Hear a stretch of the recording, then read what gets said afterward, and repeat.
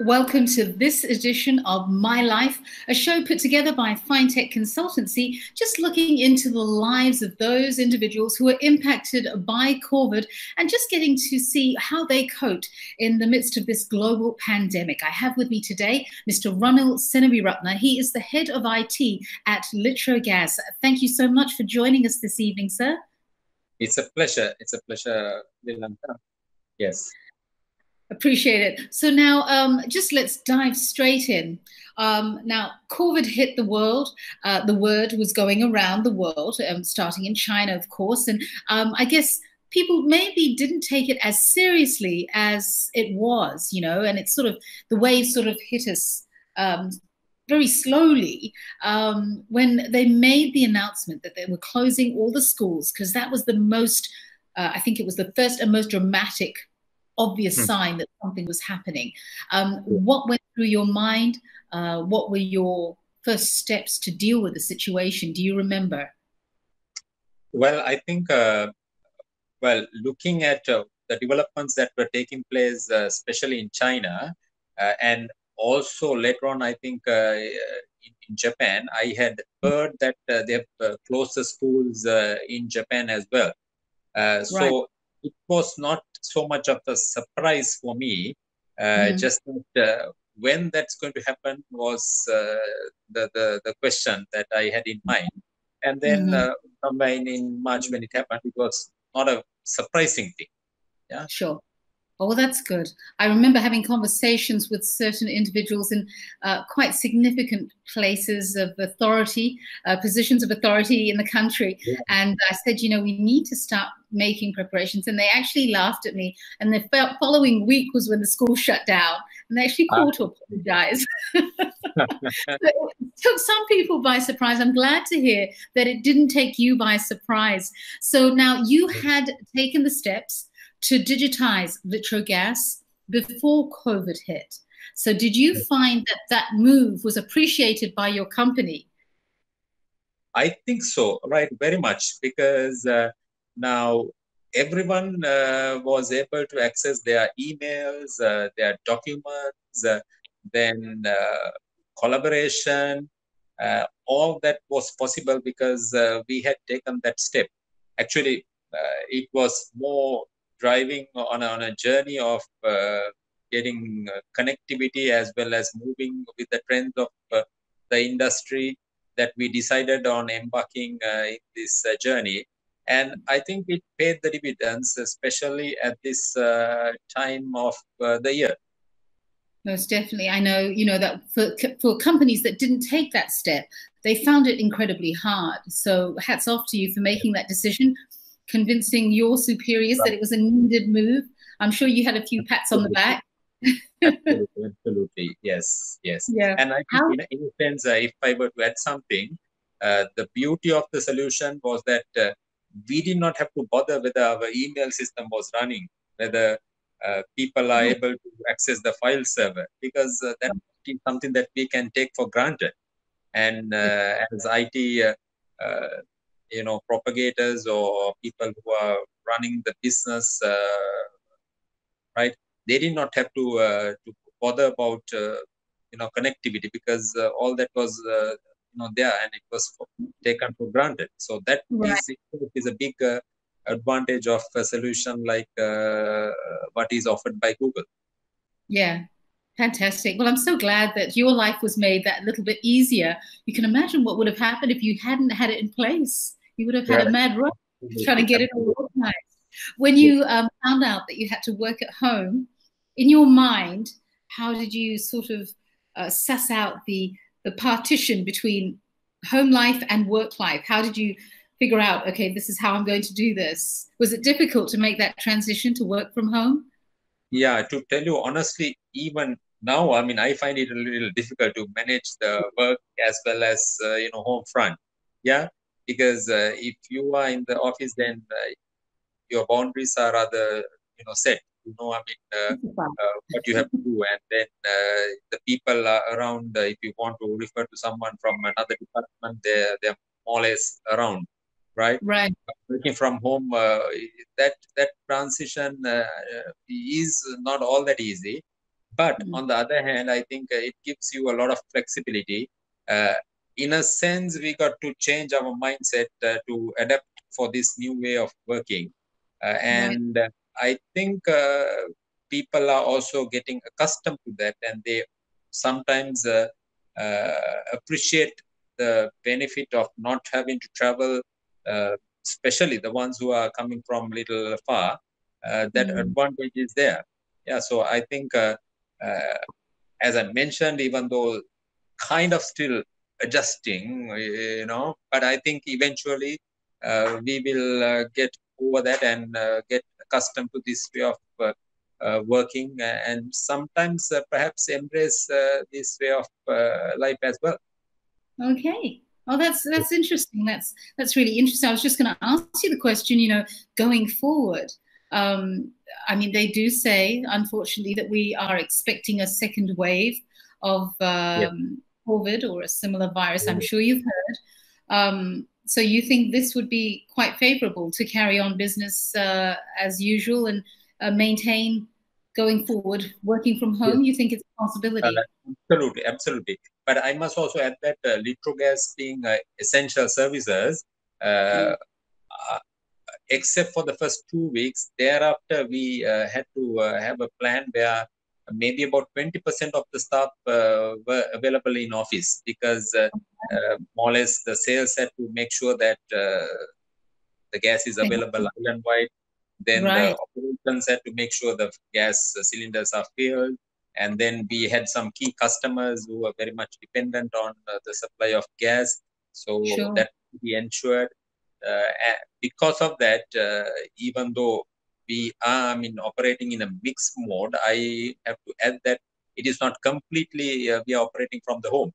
We Sure. have been in office and home. It's Yeah, like you said. that kind Yeah, of we've had. sure. Mm. Yeah. So how has your family been enjoying having you at home? Have you felt like relationships have strengthened? I think more so than the family, I think I've been enjoying being at home, having various Really? kinds of food, things that I never had tried in the recent past. Of course, at various occasions we tried a Yeah.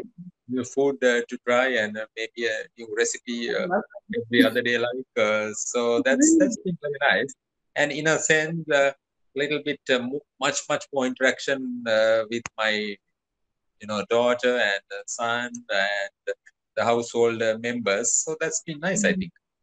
Yeah, Yes. I think a lot of folk that I've spoken to, and we have spoken to a few now, they do mention that Uh, the family relationships have taken a whole new level because they didn't have uh, this before. yes. It Yes. was a short Saturday and Sunday, but even then, kids were running to tuition classes, and there was Right. never really a Right. moment in time where everyone was at Right. home, getting to Correct. know each other. So, in And a odd way, the COVID pandemic has been a blessing to so many, while it's been quite I do. heartbreaking for others.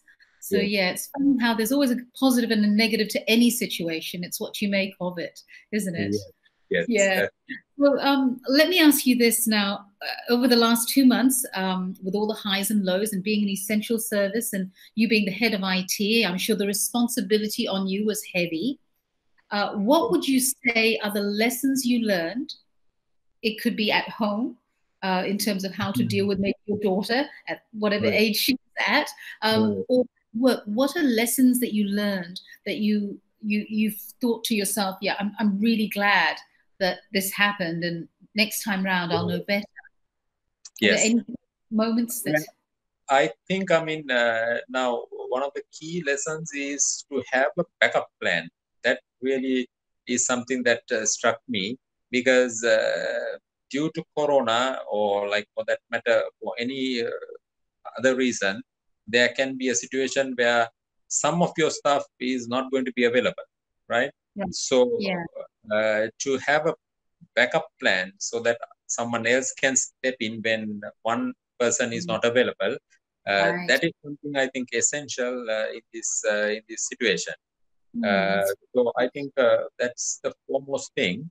And other important thing is to have good teamwork.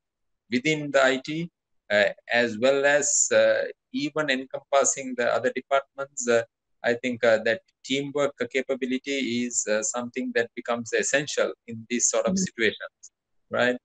So I think these two are the key learnings that if I would put on the table, yeah, these two things. That's fantastic. Actually, it's actually a really good point, because I know those of us who are stuck outside of the Colombo area, they couldn't get in, and so you would have to have somebody who knew the role and was confident to be able to carry it. So that's a good point. Yeah. So now COVID is 19 is still among us, unfortunately, and the world is still looking at multiple deaths worldwide. In 5 years from now, let's say 10 years from now, 10 years from now, give me one memory that you will tell your grandchildren about this particular season, this particular chapter in history. What will you be recalling and telling your grandchildren about?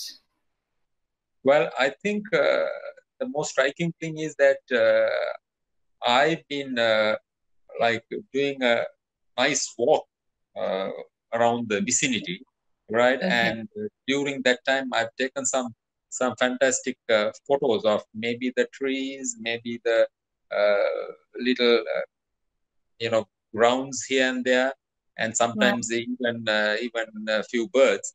So something that I never, it never struck me that we are surrounded with so much trees and a little bit of nature. In spite of my being inside Colombo, there's enough still places where I can see a lot of greenery.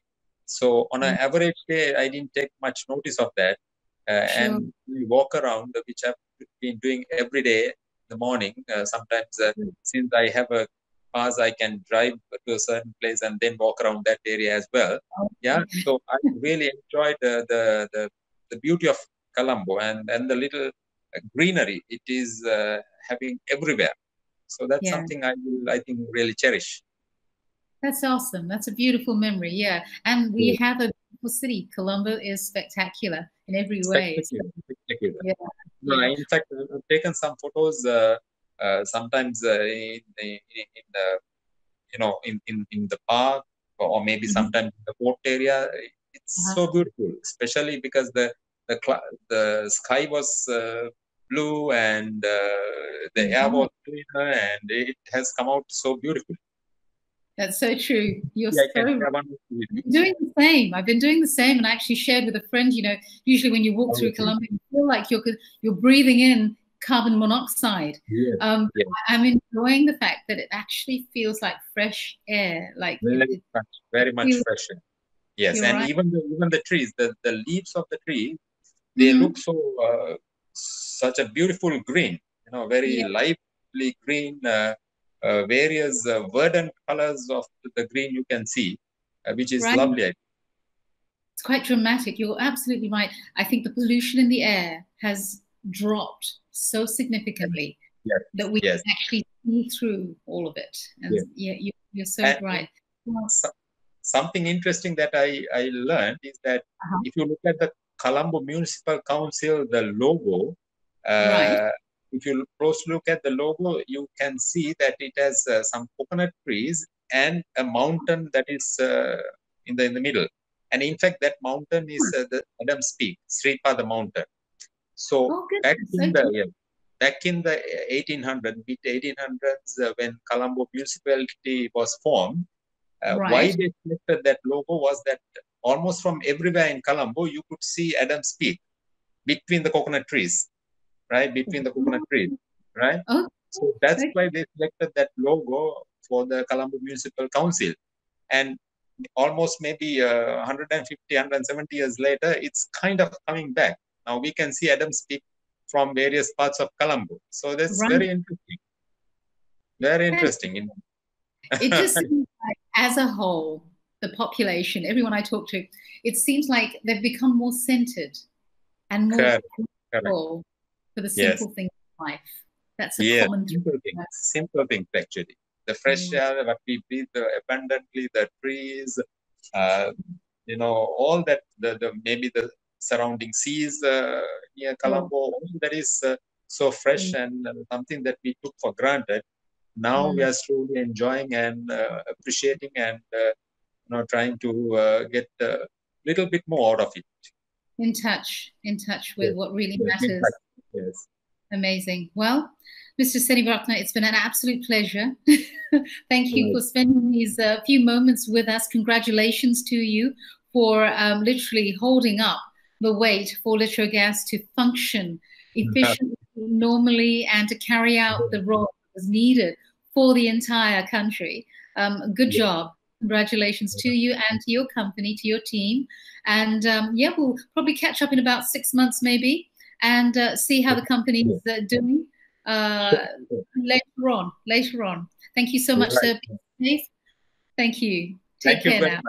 Thank you very much, and my pleasure as well. And of course, I think we were fortunate to work with Fintech and the expertise that they provided us in guiding for the G Suite transition, as well as later on, is really appreciated. And I think even to this date, we value that relationship.